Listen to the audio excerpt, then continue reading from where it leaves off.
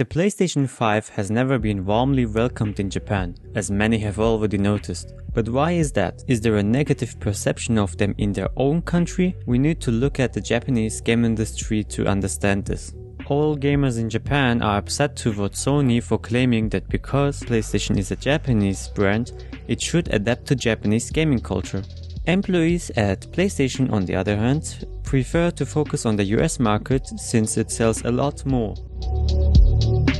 They even went beyond that to relocate the headquarters of Sony Interactive Entertainment from Tokyo to San Mateo in California in 2016. It has practically become an American product and the gap between Japan and PlayStation is widening. But what is the point of it though? This is due to a variety of factors. First of all, the management staff is more American than Japanese. Furthermore, the entire hardware as well as the entire game production process has been heavily influenced by Western countries. Buttons are a good example for this. The lower button X always signifies confirm, whereas the white circle always means return. That was always the case. But in Japan it was always the other way around, with the exception of Sony.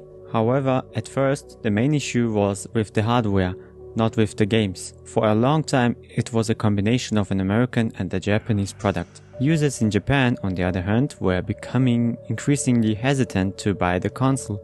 They also enjoy playing on the go, such as with the Nintendo Switch. In general, Japanese items are well received abroad, but not so much in vice versa. They are just too introverted in Japan.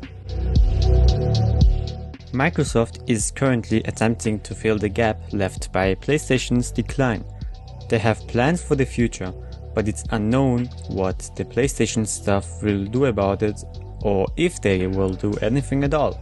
Whether they are simply neglecting Japan because they sell more abroad or whether they are no longer in the mood for Japan because the Japanese market is a real self-runner and they simply let the Japanese tradition be.